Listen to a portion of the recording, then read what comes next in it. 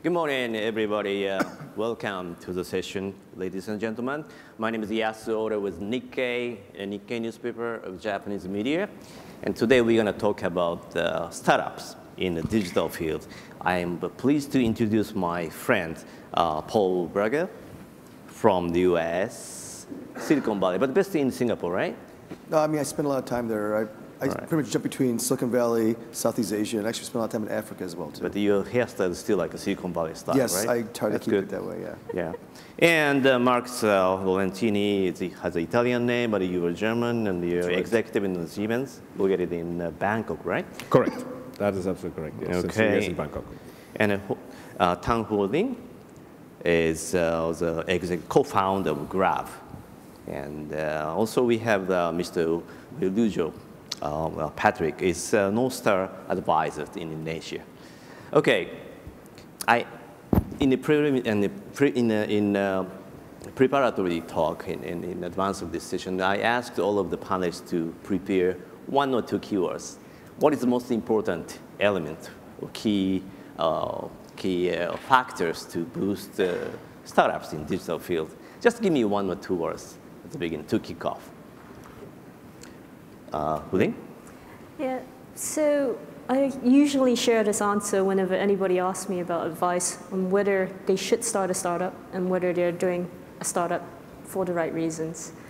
The first thing I always say is make sure you're solving a real problem. Because there are many startups out there right now who are failing not because the people are not good, but because the problem that they're trying to solve is too small. And it's not a real consumer problem. And thus, when they actually launch a solution, the consumers and the demand doesn't naturally come. So what I would love to urge people to do is firstly identify a real problem and make sure they identify problems that they're really passionate about. And secondly, once you actually have that problem and you have that burning desire to solve it, make sure you think about the most innovative ways to go about it. In ASEAN right now, we're very, very fortunate to be in a position to leapfrog. For example, with Grab, we leapfrog from street hailing. We leapfrog from radio calls to mobile technology. It's the same thing as if anybody were here right now, how many of us actually have landlines for our home phone number anymore? You know how they always used to ask, what's your phone name? What's your full name? What's your house address? What's your phone number? Nobody puts in landline numbers anymore. I don't even have a line. Exactly. That's because we've all leapfrogged. We've gone straight to mobile because that's the best solution possible. So if I were to kickstart, that's the two I would share. I see. Okay. What about you, Patrick? So as an investor. Yeah. So we have been a big investor in this space. Obviously, our focus has been Indonesia. But just to put into context, last night I called all the Indonesian delegates to brainstorm and ask for a few data points. There are now 7 unicorns out of Southeast Asia, 3 in Singapore, 3 in Indonesia, and 1 in Vietnam, right? But if you look at the characteristics of these unicorns, those 3 in Singapore are not started by Singaporeans. And their business is not primarily in Singapore. The one in Vietnam is started by Vietnamese. All the 3 in Indonesia are started by Indonesians, and they are still run by Indonesians. From the Indonesian context, I also had the startup unit of our Chamber of Commerce. And I have been quite blown away by the startup activities in our home country in Indonesia. What Ling is saying, I cannot agree more. It's about finding the business model, finding to solve big problems where there's demand. But for me as an investor, what have taken me by surprise is the quality of the entrepreneurs. Quality. The quality of the entrepreneurs that I see.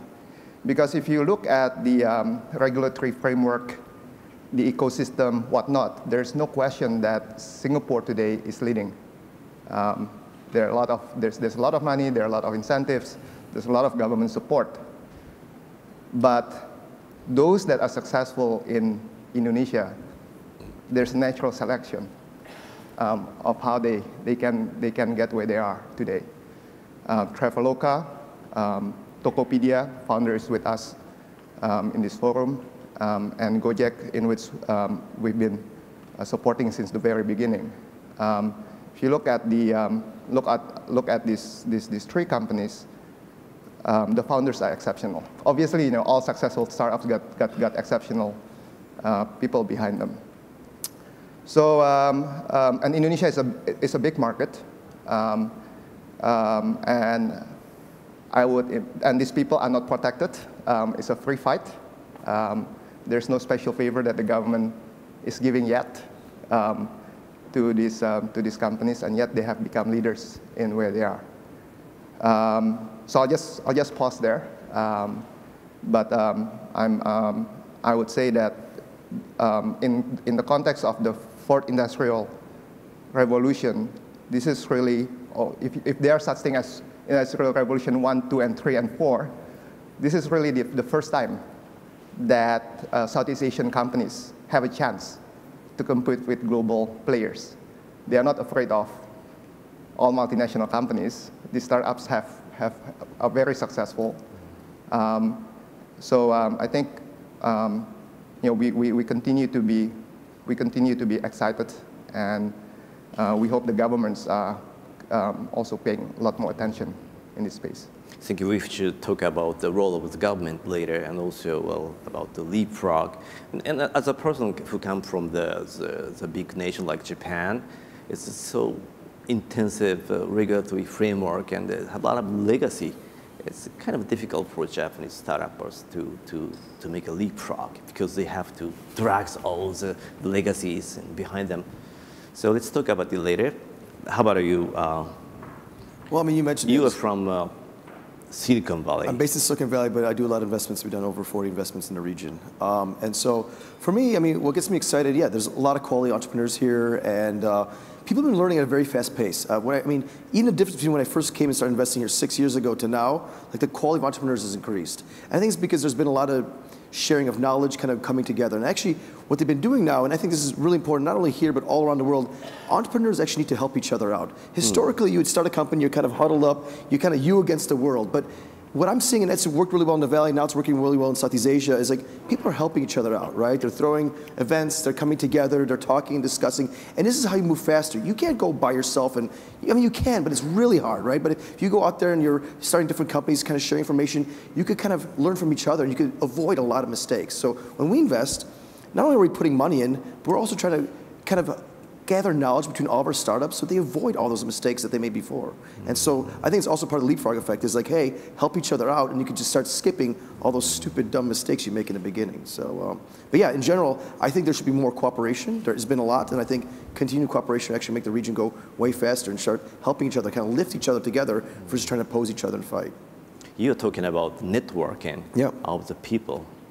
Well, I mean, at the end of the day, this is a people business, right? Tech is, what enables everything, but you have, I mean, when you start a company, there's 2 or 3 or 4 awesome people come together, and they're the ones who make the magic happen. Then they hire the amazing employees. They're the ones who are actually implementing it. So yeah, it's all about the people. And then the technology and what you're doing is secondary. But if you have a shit team, then you're going to have crappy results, right? So you need to have really good people to come together.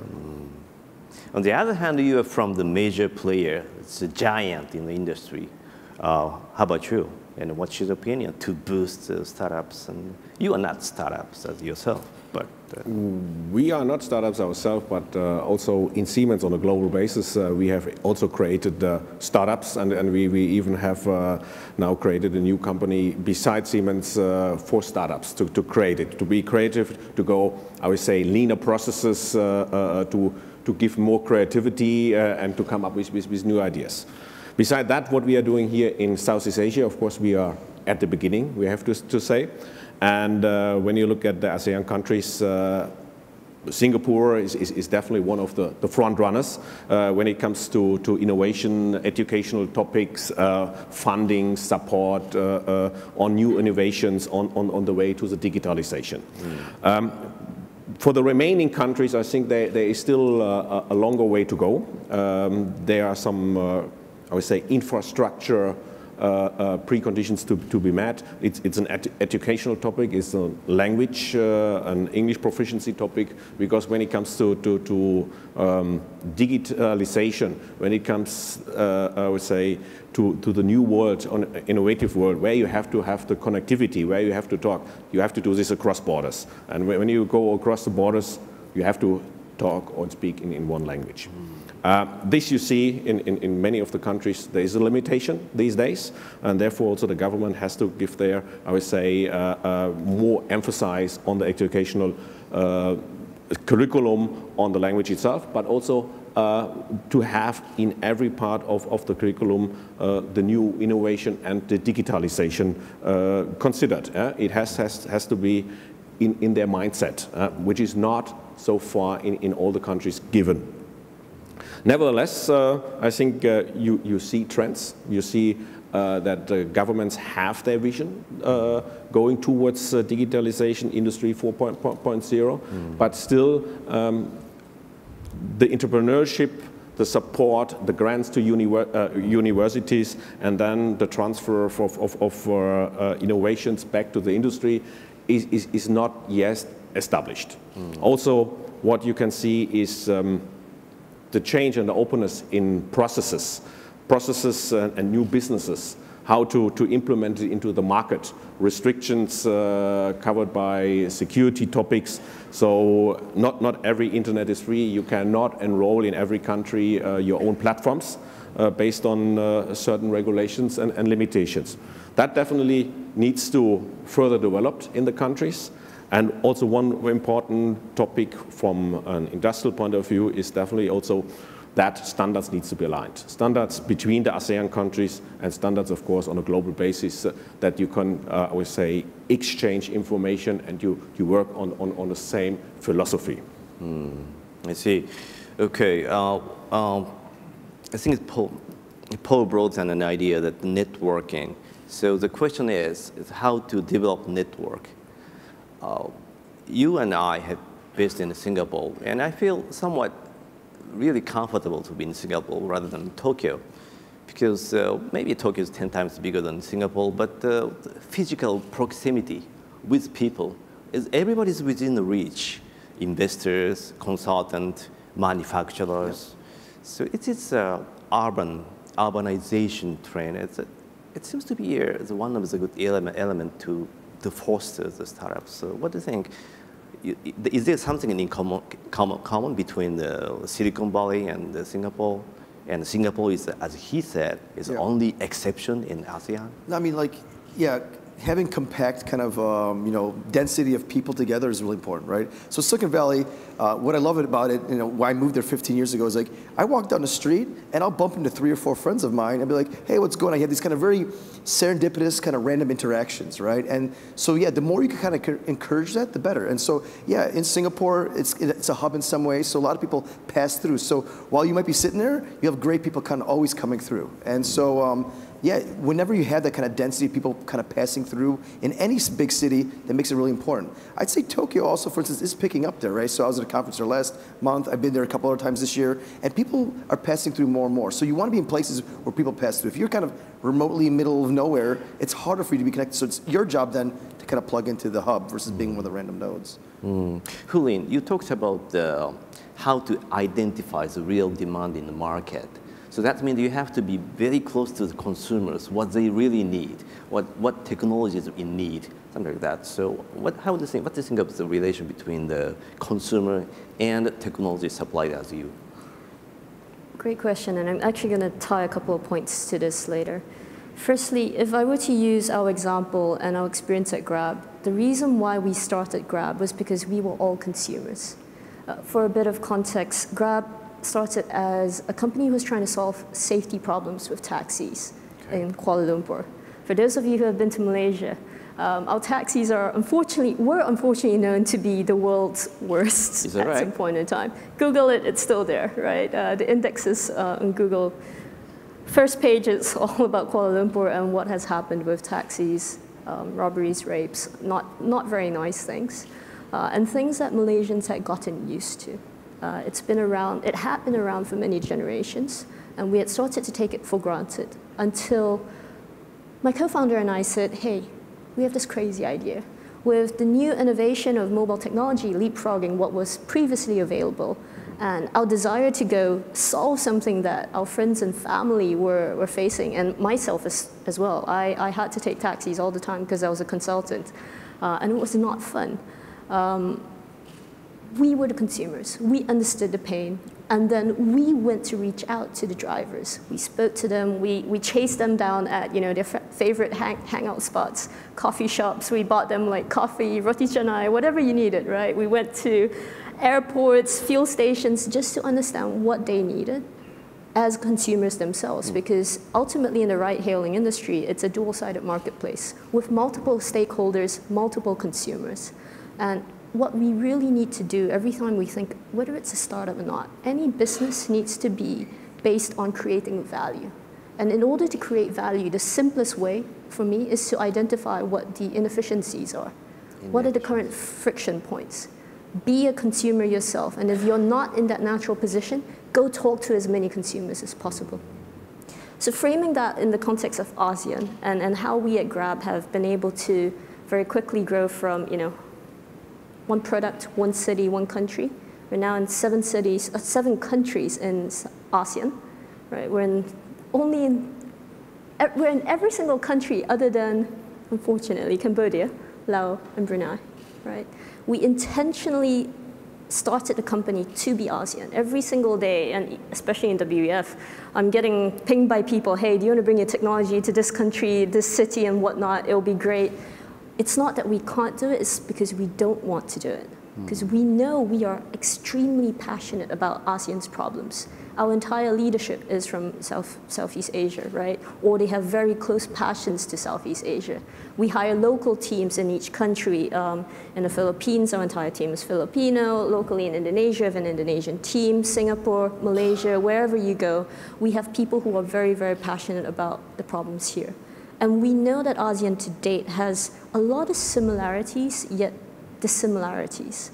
And what we have wanted to do and continue to want to do is to leverage the best of those strengths. And it's not easy. Every single day we're learning, right? So how do we do that? How do we bring people together? How do we create that network? We do it both as a company, within the company, and then we try to reach out to others as well because we are in a fortunate position where we can start to give back. Exactly, that's right? nice to be. So for context, like technology is not what ASEAN has been known to have a lot of. We've never had the tech giants like, let's say, Ali, Baidu, not even like Google, Facebook. We have a lot of great young talent, but they have never had the exposure or the opportunity to go develop large-scale solutions before. So what we are doing is we're bringing global talent to help guide and coach and build our fellow Grabbers. What I mean by this is we actually opened offices in Seattle, Beijing, Bangalore. These are R&D technology centers to bring the best global talent who are passionate about our problems, to supplement this with the local talent that we have in Southeast Asia, in Singapore, Ho Chi Minh City, Jakarta, so that we can bring the best of the world to solve Southeast Asia's problems. I see. So you're talking about the advantage of being in ASEAN is we have the big chunk of the consumers. It's growing, and middle income cluster is now expanding so rapidly. That is maybe the biggest the advantage of ASEAN, not the technology itself. You can get a technology available anywhere in the world. The question is how to find them and get them into the market. Okay, Patrick, when it comes to the judging the potential of the startups as investors, do you look at the relation to the consumer and supplier and the technological advantages? What is your judgment? So first of all, let me address a point about networking. For us as investors, what we are trying to do is actually, or we've been trying to do is actually building alliances with like-minded investors across the globe. And being trained in the US, of course, initially, our tendency was more US and US-centric, whether it's Silicon Valley, to some extent Japan. But what we had found, that is actually outdated. what we find to be a lot more relevant is building alliances with the Chinese players. What have been happening there is totally fascinating, and they are a lot more relevant to our region. We are also building alliances with the Indian players. And interestingly, we have also found ourselves to be doing a lot of business with the Vietnamese, because we have one healthcare company doing telemedicine, and to Ling point, there's a shortage of talents, not only from technical perspective, but from experience, who have scaled the business to the level that that's adequate. This company of ours actually opened development center in Vietnam, working with Vietnam developers, whatnot. So it's really borderless, it's transient, and I think the role for investor like us is to really help these young entrepreneurs to connect, to get connected, to be in the flow of information and know-how and so forth. And that also helps us when we evaluate a business model to actually map the idea with what's happening in other places, right? And see whether it's been done elsewhere. It's a lot easier for us to make a judgment of the likelihood of success if there's already a model that works elsewhere. Yeah. Like it or not, we look at Uber, we look at Airbnb, whatnot, and see what's the what are the similar companies that are doing that in Southeast Asia. Of course, there are some really local models, but generally it's a lot easier if we can map that against global success stories. The other thing is that there are different types of products. I think if you are a Southeast Asian company and you want to create a search engine that compete with Google, that's probably not realistic. But if you are in consumer-based business, I think being local is exceptionally important. And if you are in a big market, being local has its own advantages because you are closer to the consumers. The problems are your problems. You face the problems every day. You know the marketplace better. So we have a bias toward leading local players. I think these, especially in markets that are large. So that's I don't know whether I answer your question, but that's how we look at things. Markus, you are a giant at a big company, and from my experience, I know many major firms like Hitachi, Toshiba, or whatever in Japan, and they come to Asian market and struggling to reach the consumers, the market. They have technology in their factory or laboratory, but they don't really know what is really demanded by the consumer. So there's a distance between the end user and inventor in R&D section. It's getting far and far. And in your case, it's a German company, like Japanese. And what is your view on in terms of the relation with the users and the end users? In principle, yes, we are, I would say, a German company, German-based, German-founded, but I think we also have done, I would say, a big development in globalization. We are more or less in more than 130 countries in the world. The workforce, 2/3 of our workforce is working abroad. Only 1/3, or even less than 1/3, is still remaining in Germany. So I think that maybe we have adapted a little bit more than some other Japanese firms. What we are doing is definitely we have in each country we have set up our teams to become I would say more knowledgeable about the demand of the country, of the culture of the country, and how to build up the business. Fortunately, Well, unfortunately, as I say, Siemens has not I would say, a direct product business anymore for the retail. Communication has been given up some years ago. So we are going to the industries. We are going to the industries, and with our, I would say, state-of-the-art technologies, I have to say, we are more or less well known when it comes to these specific sectors. You don't produce a laundry machine anymore?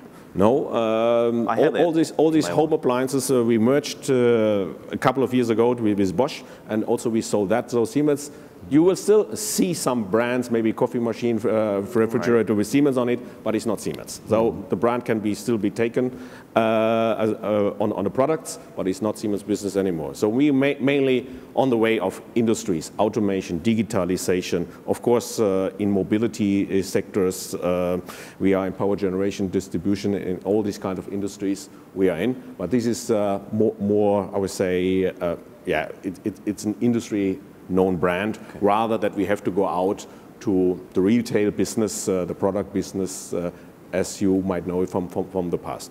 But there, definitely, I would say we are working in the countries together with the consultants, together with government. We have our own consultancy companies, for example, and setups. We have one just created in Singapore for Industry 4.0, digitalization, where we also can advise companies how to go or how to plan for the future. So this is Patrick was talking about. This is a first chance for the Asians to jump in this revolutionary phenomenon, the fourth industrial revolution, because this is digital, and Asia doesn't have any legacy, and you can jump into the head of everybody, right? So digital means something unique when it comes to your judgment in making investment. There is a bunch of venture businesses around in Asia, traditional one, making manufacturing small gadgets and stuff like that. But the digital, what is the uniqueness in digital technology? I think we talk about Asia. I think there's a separation between East Asia and Southeast Asia. Okay. I think historically, Japan, South Korea, you have the technical and the education systems that allow you to be competitive in manufacturing, in inventions of technical stuff. In Southeast Asia, we are behind when we talk about manufacturing industries or manufacturing activities. It's still primarily dominated by multinational companies that are operating in Southeast Asia.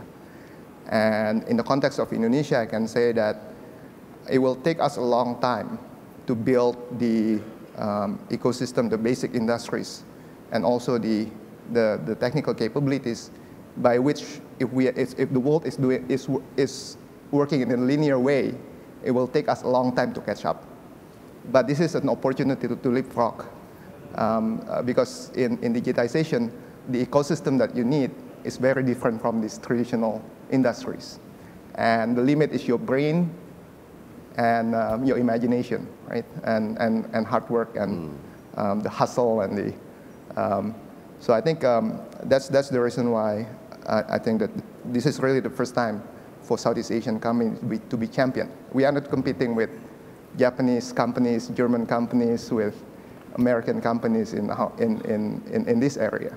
It's really about finding, there's a chance for local companies to be champions.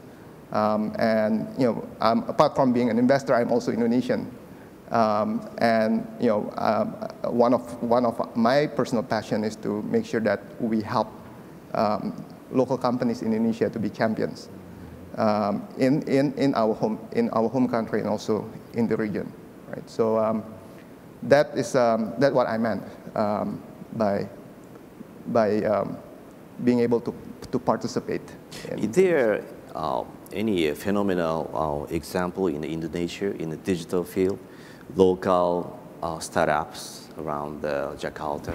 I heard there's one application, smartphone type of business. I think the clearance of finance using the smartphone. it's the local startups in Indonesia? So as I mentioned to you, there are, in Indonesia, there are 3 unicorns. 3 unicorns. Gojek, and we have Traveloka. Traveloka is the leading travel apps solutions. They are by far #1 in Indonesia. Have they become recently #1 in Thailand? And they are also expanding in other Southeast Asian countries. I think they are the first really regional player. Don't steal them away to Singapore. And the third one is Tokopedia. Tokopedia is leading marketplace. And then the second tiers, there are many different activities in whether it's in fintech. What's interesting is that we start seeing Chinese talents coming down to Indonesia because they recognize that the market is big. They try to find, and then what they do is that they try to find good entrepreneur to back or to partner, and get into a more advanced type of tech product, whether it's artificial intelligence, whatnot. In regard to what you just mentioned, there is a pretty robust activities around cryptocurrency in Indonesia. We have our Bitcoin exchange. There are people doing different kind of things, but it's still quite nascent. The regulatory framework is still a little bit, I would say, it's still very new. Our central bank still needs to get really comfortable for this industry to flourish. But digital payment is happening. Our company Gojek is spearheading that. We've been quite surprised by the traction they're getting in the marketplace. So there are a lot of different things. I think it's a very, very robust ecosystem there. So Paul, so we found that the digital gives us, the ASEAN, a great chance to make the leap jump. And why did you come to ASEAN? I mean, you are not abandoning the Silicon Valley, right? I mean, but you see a chance here. That's why you are here. Yeah. Would you tell us a bit more about it? I mean, so my overlying theory is that there's smart people distributed all across the planet, right? Okay. And so historically, there's been a problem, where a lot of times you're just missing access to money and missing access to smart people, right? So Silicon Valley, I was lucky. I was born in the right place, right time. I was at the university where actually, the web browser was created. And so, yeah, I had all these amazing people. When I started a company, I would just knock on some entrepreneur's door, like, could you give me a tip as to how to build a digital business or something in the tech field? And people would give me that kind of time. People give me their, their knowledge, and they shared very openly, right? But when I traveled around the world, I didn't see that. I was like, wait a second, there's all these smart kids out there, and they're not getting that access. So I came out here because I saw there's, really a lot of brilliant people, and we're at a time and point now where, as you said, where you don't need a lot of resources. You don't need $1 billion to start a company. You could get 2 or 3 people, hang out there, and you start building stuff. And everyone reads the same blogs. There's so much open source technology out there. There's also now a lot of these meetups and things happening. So I saw things kind of bubbling. I'm like, okay, so what is missing here? And yeah, it was, okay, they're missing access to people who've done it before. Like for you guys, out of Malaysia, now Singapore, you were a first generation kind of tech entrepreneur here. You didn't really have a lot of people you could knock on the door. Versus me, I could. So I'm like, well, why don't I just kind of be one of those people who could bridge it and kind of, be a conduit to that information, right? But now there's a lot of entrepreneurs like you locally, and now there's gonna be this whole next generation that's gonna come up. And that's actually when it gets really exciting. So now that there's this base of, 5, 6, 7 unicorns in the region, there's a lot of companies that are kind of rising. So anybody who's like 21, 22 years old now, they're gonna go out there and be able to glean off that information. Then you get this kind of like whole kind of exponential thing. So every 2 people come out, there's 4, there's 8, and there's also 16, and it starts going like that very, very quickly, right? So yeah, so I just saw a lot of talent here, very kind of compact, kind of density of people, and I was like, why shouldn't I be here, right? And it's not only here, I'm also in Africa, I'm also doing stuff in Europe. I just believe in general, around the world, things are being more and more distributed when it comes to startups and technology. And you don't have to be in Silicon Valley to start a big company. It still helps to pass through occasionally, and it's good to kind of glean information. You might want to raise some money from there, but in general, you can do it anywhere nowadays. And that's why I'm excited about this type of stuff. Very interesting. Okay, so the question comes to the point where we should discuss the role of the government. What is the regulatory framework to have such an activity and lively in the energy with the people and with the youth, young people, we need the freedom. I went to Shenzhen in China a couple of weeks ago, and for the very first time to be in Shenzhen, and I found really exciting scene where a lot of foreign people from Europe, Japan, and the US come to China because there's the sort of freedom, even though it's within the Great Wall. Yeah. They have a lot of resources of technology and fun and just enjoying the atmosphere. So I wonder, oh, this is much more energetic than Tokyo. So this is what's happening in Asia. But the government has to allow to do that. But you are talking about the government of Indonesia is still kind of too strict to. No, I'm not saying that. The thing about all these new activities, it's moving so fast, and obviously it's very difficult for the government to catch up. The government of Indonesia is very supportive. There's a very clear recognition that this sector this digital sector is very important. But if you break it into industry by industry, we as players, we have to work very closely with the government to help them regulate us, or to basically persuade them to look things in certain ways. But I would also say that it also goes both ways. In a democratic environment, like in Indonesia, there's also another aspect that needs to be that we have to pay attention. When our businesses disrupt existing players, it's one thing if you do it by innovation, by offering a product that is more attractive, more user-friendly, whatnot, to the consumers. But it's another thing if you dump capital, subsidize the business over a long time, over a period of over a long time, and you kill businesses that way. You kill local businesses that way. That is something that is a serious issue. It's a social issue, and it becomes a political issue. If you sell your product below your cost for 1 year, 2 years, 3 years, and it kills businesses. I always say this: we have a tire company. We manufacture tires in Indonesia. If I start selling my tires in the US today below my cost, the US government will shut me down. WTO, anti-dumping. It's anti-dumping. Right? But if the government is doing that in digital economy, they are accused of not being open to innovation and whatnot. Right? But they are losers. And in a democratic society, government has to also pay attention and listen to the voice of these displaced people. And I think there's no solution yet to this issue. It's something that we are still in dialogue, but we just have to keep that in mind. Looking at the beginning stage of the establishing the Grab's business model at the beginning, I understand so you don't have a service in all regions in ASEAN. We have the service in Singapore and Thailand. We're in 7 countries. Seven countries out of 10, right? But what is your experience? There must be some regulatory issue you have to tackle. So like everybody has mentioned, everything that we're looking at in the 4th Industrial Revolution, growth requires change. Change is never easy.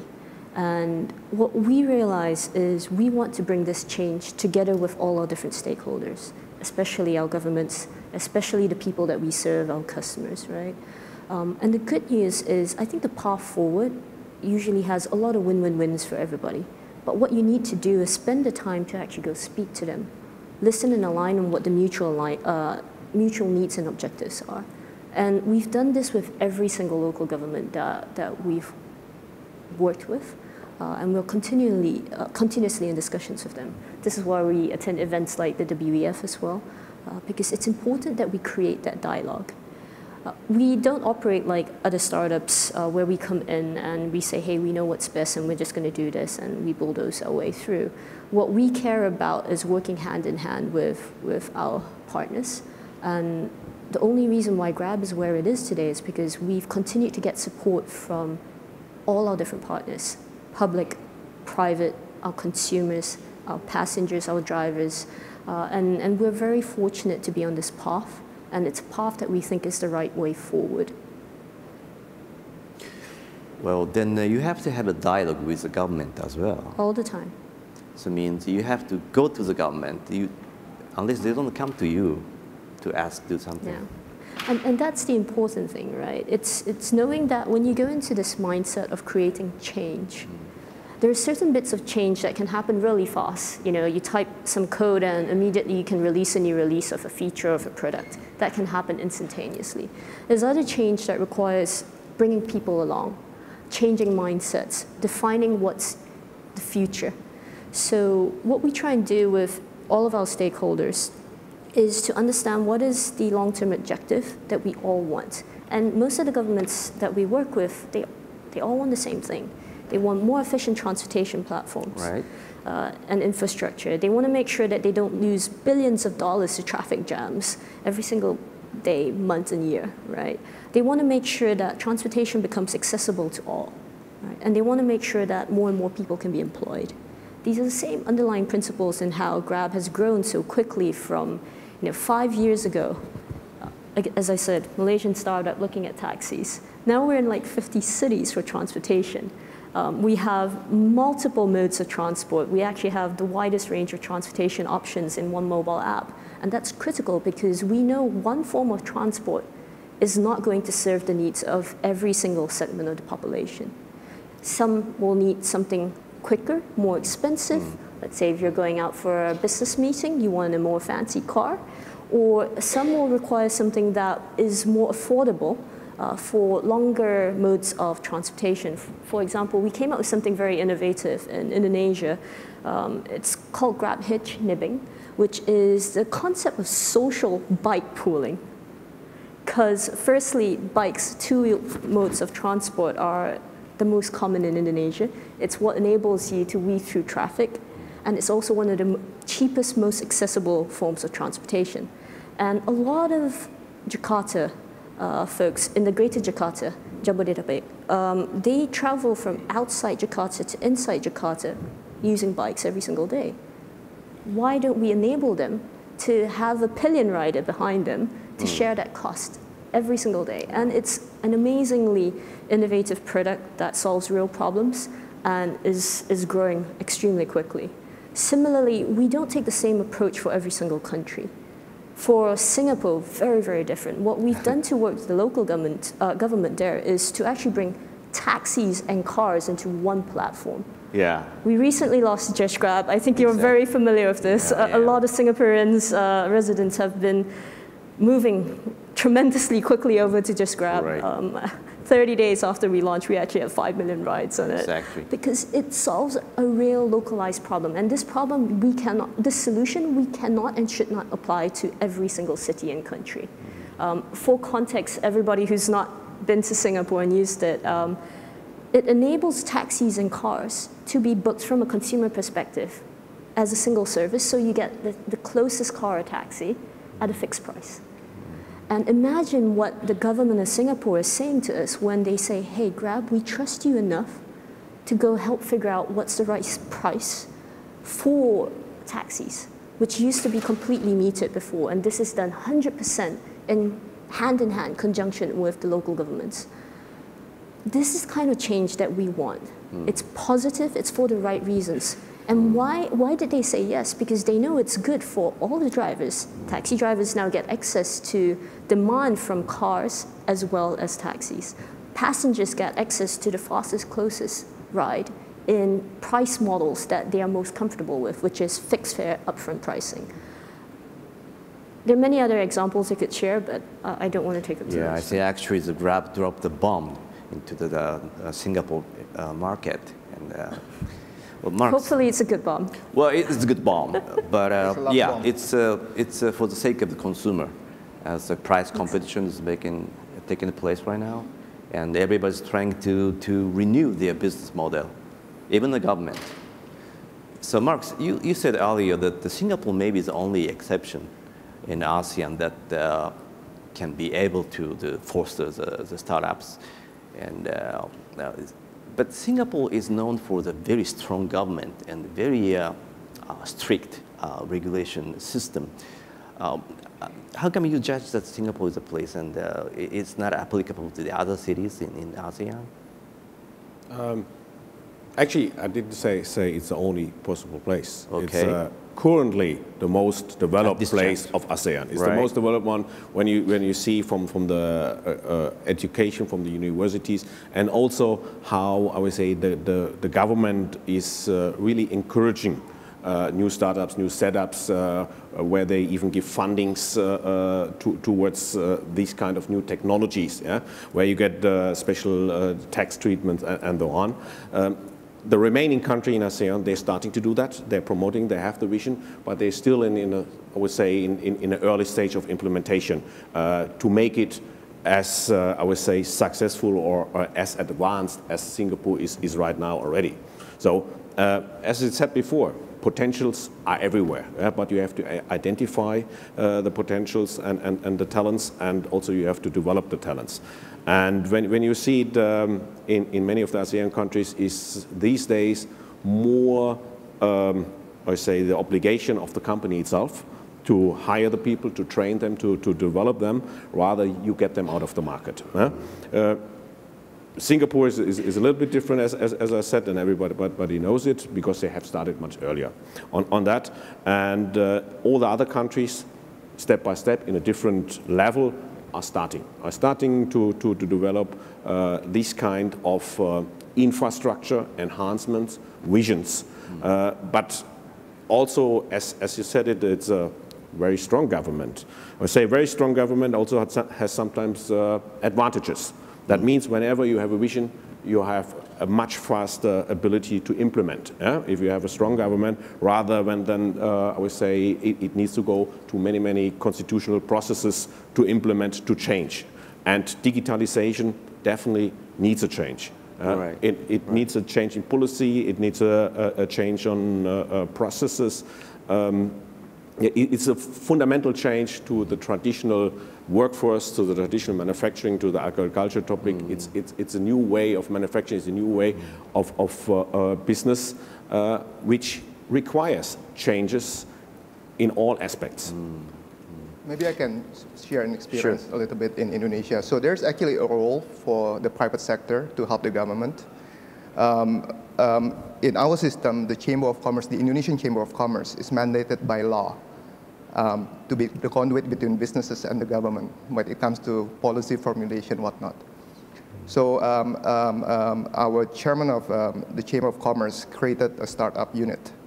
And the mandate of this unit is to basically help startups in different segments to then have a dialogue with the government. So last year we held, with OJK, our financial services authority, we held a FinTech festival, FinTech conference. And out of that FinTech, out of that activity, we worked on a regulatory framework for the P2P lending segment, peer-to-peer lending. And you know, we have, for me, I have also the advantage of being a more traditional investors. We are quite big in financial services. So we saw that this P2P, if we don't immediately step in to also help the regulatory framework, it may actually backfire. The credit model is still so early. We don't have a full credit cycle to determine whether the lending model works or not, the risk management works or not. And oftentimes what happens is that if the government doesn't regulate at all, people will go in, they raise money from other people to lend to these companies or to whoever the borrowers are, and it blows up. And when it blows up, the government will come in and then they will be really strict, and they really strangle the whole industry. So our observation that it's better to go early and try to work with the government to regulate it. Wow. FSA, our OJK, had issued a regulatory framework for P2P, so they are now legal to operate. I don't say that it's perfect. I think it's still work in progress, as the nature of this thing it needs to be tweaked all the time. But what I want to say is that regulations are not always bad. we need regulations to protect the industry itself. Very interesting. So we have to learn how to manage the timing and how to manage the dialogue with the governments. That's a big issue. I think we should open the discussion to the floors. And does anybody have a question to the panelists? Raise your hand, and we should. Okay.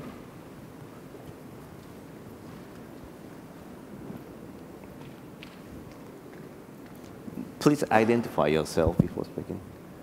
Hello, my name is Misa Matsuzaki. I'm from Tokyo, Japan. Okay, I listed my company on 2004. I went through the same fundraising with the angels and venture capitals, all the same process. But the biggest difference is those days we didn't have a name unicorn. Okay, we didn't have venture capitalists like you from overseas. So the amount of the money that we could raise was very small. Okay, and also the biggest difference from now, I mean, in one decade, only one decade. Oh, I already feel like I'm an old economy people, but the biggest difference is that we were not exposed to the fight. I think Patrick used the word free fight, yes? So we were not exposed to the fight with the company overseas. Now you're exposed, the world is exposed to the fight with overseas. And how do you conclude this fight? Is it by the money you have raised, or is it by the passion you have to the business? Maybe, Braja, you have the idea for that. I mean, yeah, so I was in the same place as you. I started my first company in 1999, and the amount of information out there was completely different. And like, if you raised $1 million, it was like, holy cow, you raised $1 million. Now it's like, whatever, right? Yeah, it's growing. Everything's growing. There's more money coming in, so you have to compete on a global scale. But at the end of the day, how do you compete globally, right? Yeah, you have to have money behind you, but I've seen companies that have way less money outmaneuver companies with tons of money, right? So yeah, that comes back down to what I said earlier. It's about people and who you kind of put around you, right? And so if you go out there and you execute really well, you hire amazing people, and you show tons of passion, you're able to attract good people, you're going to be able to go out there and actually hustle and beat the bigger giants, right? Time and time again, why do startups still even exist? Why doesn't Google, Facebook, everything, start every single company possible? Because some small, young, nimble team goes out there with very little budget, but tons of passion and some very creative ideas, and they go out there and disrupt industries, right? So, yeah, I think you compete by just pure brain power and hustle, and of course you have to have some money, but it doesn't really matter how much in the end. Crucial to have like a sealed country like China, protected environment like China. So the way we look at it is that the traditional way of looking at locals versus international businesses is outdated. You cannot look at it from where the capital is from, right? Because in the Indonesian context, if we define it that way, none of the startup can grow. If we rely solely on domestic capital, unlike the China context. So I think I agree completely that you have to compete on innovations, but I also disagree that money doesn't matter. Money matters. In certain sectors today, there are views that with a large amount of money, you can buy the market, become a dominant player, kill everybody else. And I think, as I mentioned earlier, one thing that we have to pause and think back is what are the fair trading practices that you can allow. There are certain sectors, again, people are just selling their stuff below cost. If people are selling their power generation below cost, I think Siemens would not be happy.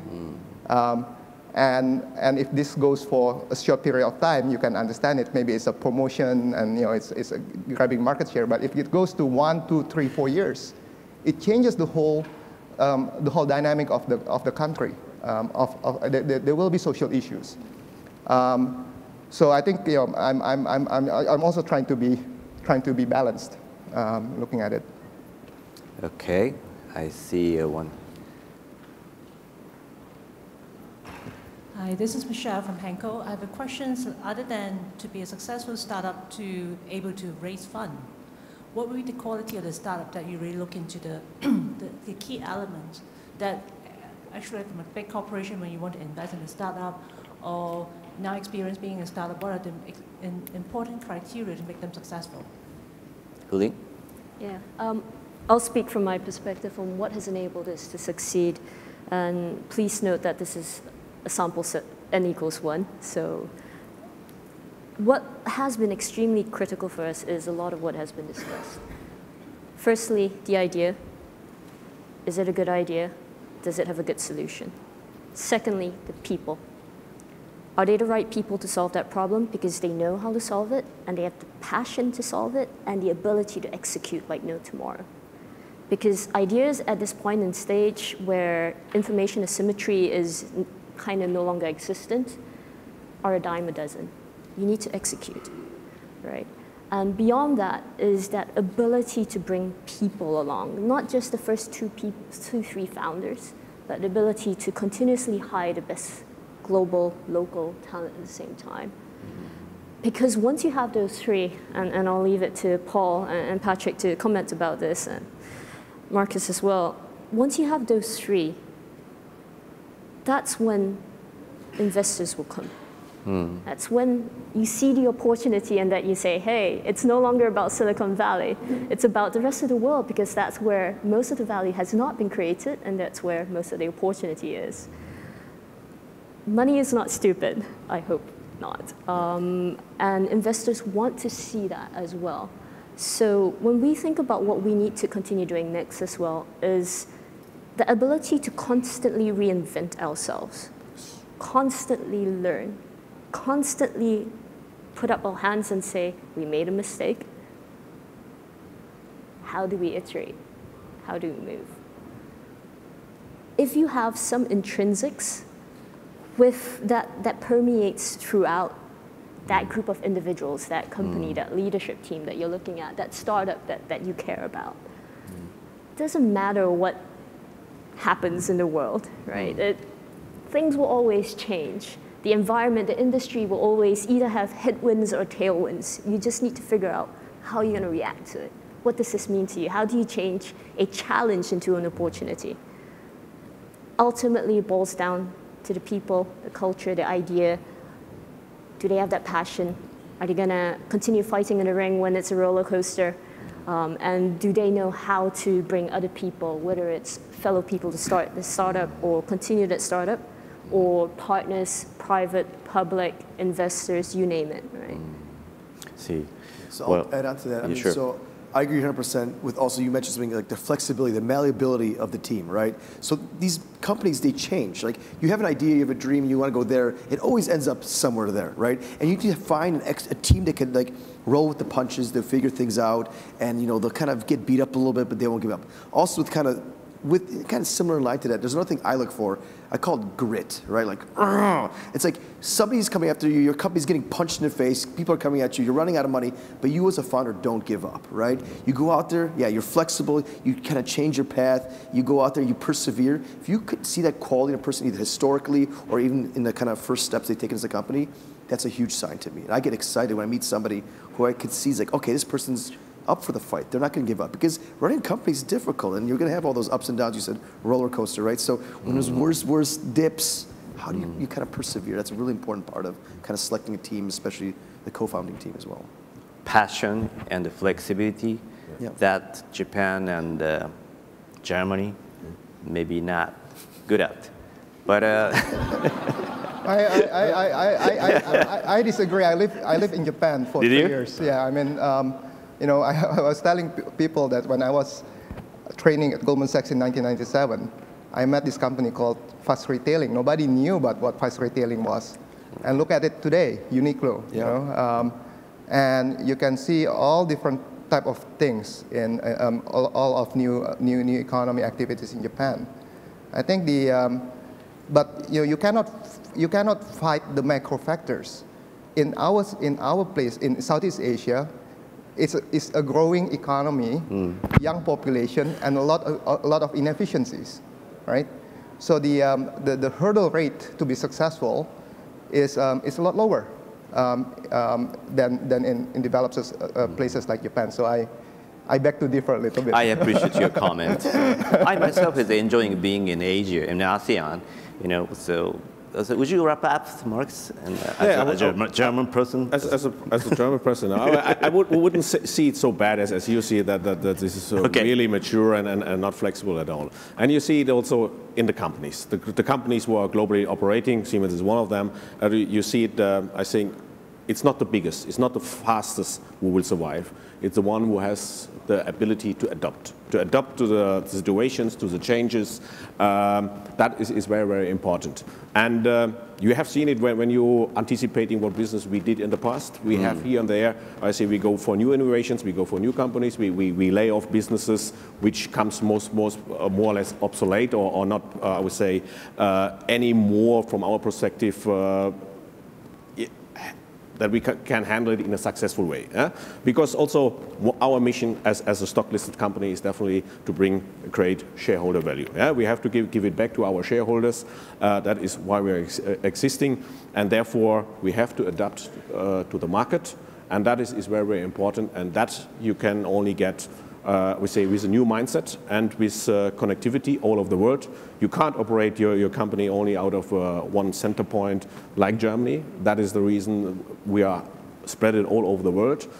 We have all over the world, I would say, our local setups where we get the market knowledge, the demand of the customers, the visions, what we try to, I would say, then convey into a business and in a new business model. That is how we are acting, and I think that is needed for everybody for having or being successful in the future is to adapt to the new demands, to the new developments on a global basis. That's a great wrap up. I mean, we all have to know we are lucky, extremely lucky to be here in ASEAN at this moment in history and at this stage of the development of the technology. With that, thank you very much for everybody, and big hands to all the panelists, and thank you very much for welcoming.